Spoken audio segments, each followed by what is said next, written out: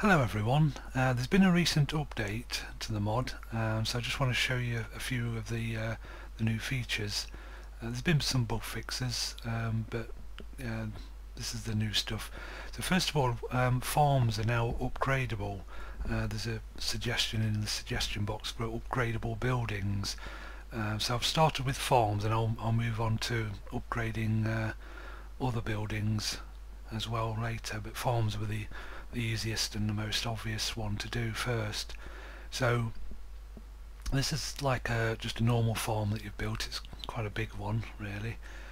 So this is now known as a level 1 farm, so you can just like go to here and up at the top there it says level 1 farm.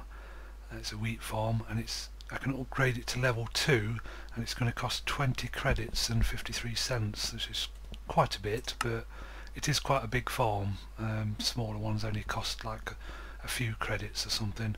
So before you do upgrade it to 2, just one thing I did notice with it, the level 2 it'll build a fence and lights around the outside of it. So first thing you want to do is make sure there's nothing on this area here.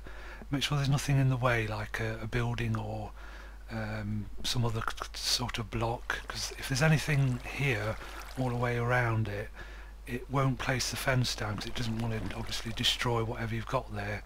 So just make sure it's clear all the way around first, so that there's just dirt or grass or whatever.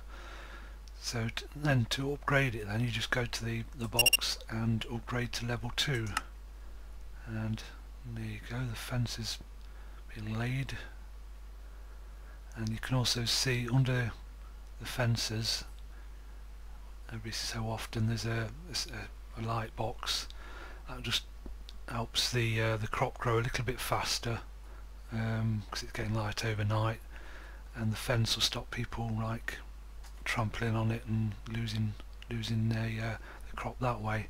So that's level 2, and then if I go back again, and now I can upgrade it for level 3. Again, it costs the same because it's the same amount of area. I might tweak this a bit. It's just how it works right now.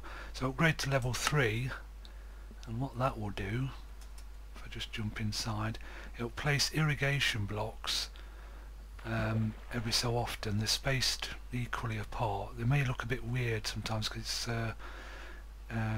it's just the way it works, but it should be enough to make sure that all the soil in the entire farm is kept wet. You can see a few blocks here turning wet, but that should be enough to cover the whole area, so it irrigates everything.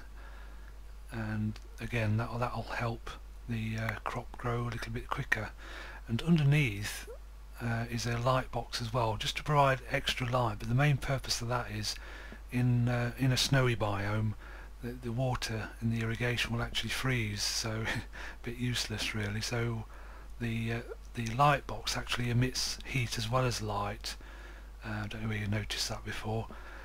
So that should keep the water from freezing, so it should keep the crop watered even in a frozen environment.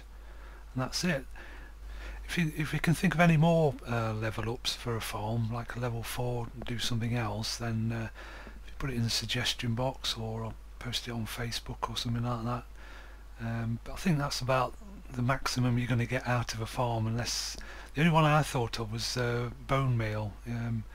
If you maybe level it up, the farm will use bone meal to speed up the process, so I might go with that one. So one other little change is a small one, but fairly useful, I think. Sim-U-Kraft building constructor activated. So when you go to build a house or anything now, if I just hire someone.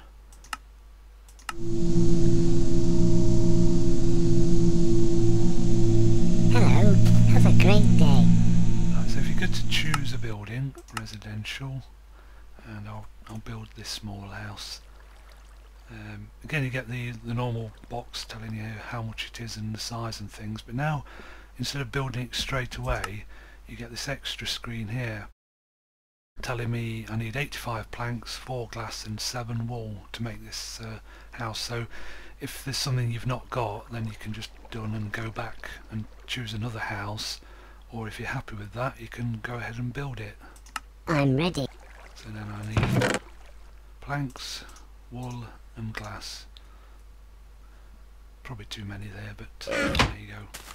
But I thought that might be very useful, and since somebody else has mentioned it as well, it's quite handy to know in advance how much it's going to be, so that you can just drop the stuff in the box and then just walk away knowing it's going to be built alright, and you don't need to keep checking on them to see if they need anything. Another little change is to do with the markers. Normally if you place like a marker there and another one there and say another one lined up with that one, if you then like change your mind and think, well, that's not big enough, and remove that marker and place it somewhere here instead, although the three markers are there in position, they're sort of not there in memory, so you end up with weird little effects that happen where it won't build or it won't mine properly or something like that. So now what I've done is, if you remove one of the markers, it now removes all of the markers, and then you can go and pick them up. That kind of forces you to place all three again, just to save on a bit of confusion really. It's also handy if you've left markers lying around, so like I've got one over there that I'd forgotten about and I'm right way over here.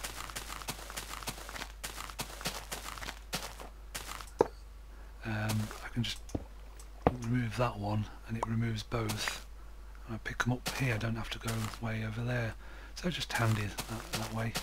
So another new feature is a new building, glass factory, which you'll find under the industrial section, and a new job to go with it, glass maker.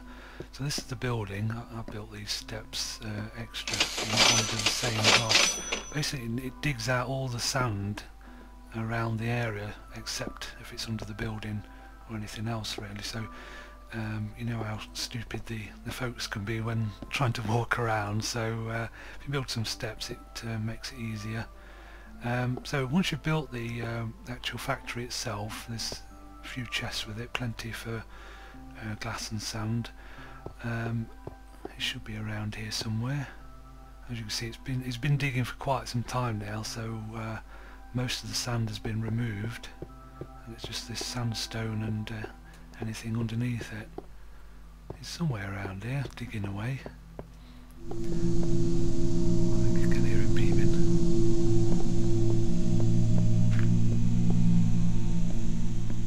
Hello there. Lovely day, isn't it? Right, so he's just messing around with the furnace. He'll go from like digging up the sand and then collecting about 64 blocks of sand. Then he'll come back to the factory and place it into the chest. You can see some there. Then he'll look into the furnace and just top up any of the sand level there.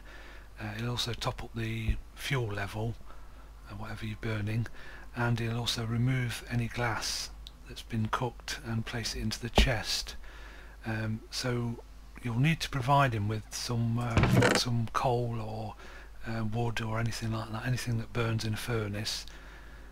Just place it into one of the chests like I've done here. There's quite a bit in here for him. Otherwise he'll just collect the sand and just dump it into the chest until you do supply him with fuel. One other thing, once all the sand's gone from a certain area, he'll only dig up sand from a certain area around the actual factory. There'll be some sand left behind like that, so you'll just spend the rest of the time just standing in front of the furnace and filling it full of sand and coal and things like that. And he's back with his 64 blocks at the moment, so he'll put that in the chest first.